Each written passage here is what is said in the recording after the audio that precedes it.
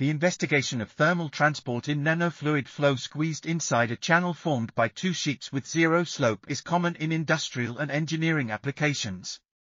A new nanofluid thermal transport model using the significance effects of Koo-Kleinstreuer-Li correlation, impacts of magnetic field, internal heating species, and thermal radiations is developed. The LSM, least square method, is magnificently implemented and obtained the physical results for multiple ranges of parameters.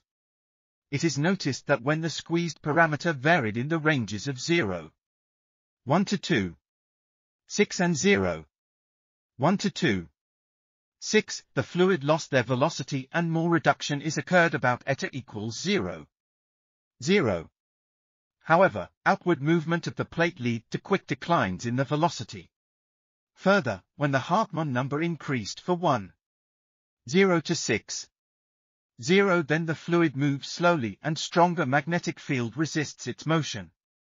Moreover, the Eckert and radiation numbers boosted the fluid temperature by keeping the feasible nanoparticles concentration in the range of phi equals 0, 0 to phi equals 0, 12. This article was authored by Adnan, Aneesa, Nadeem, Haitham, Mahmoud and others. We are RTCLTV, links in the description below.